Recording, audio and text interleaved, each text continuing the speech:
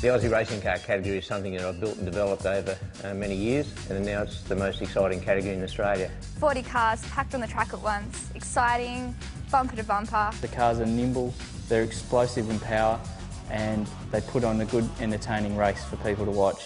The thing about Aussie racing cars is it's the biggest motor racing category in Australia in terms of the competitor numbers. Consistently 40 plus cars turn up at every event, which makes it awesome racing.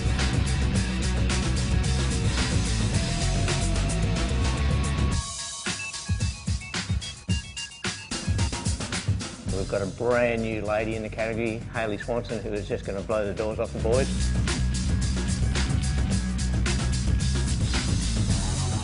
You know, you get girls in motorsport from time to time, but for someone to commit to a full season who has a profile like Hayley is definitely an exciting thing for the category. Thrilled that Aussie Racing Cars has chosen to use me as an ambassador for the sport and for the Aussie Racing Car series, so I hope I can represent them in a really good light. Never driven anything like it. The power to weight ratio is amazing. They handle fantastic. Even though these cars are small, they are huge on performance. They do 230 kilometres an hour, so they're very, very fast. Take some of the better elements of motorcycle performance, engine and gearbox, with probably energised passing and racing that you get from karting, but a bit more sophisticated. It's everything coming together and all the bits and pieces working in harmony to make an awesome little car. You know, you're climbing in and around all the other competitors. Sometimes you roll into a corner fifth and you come out first. It's just awesome racing.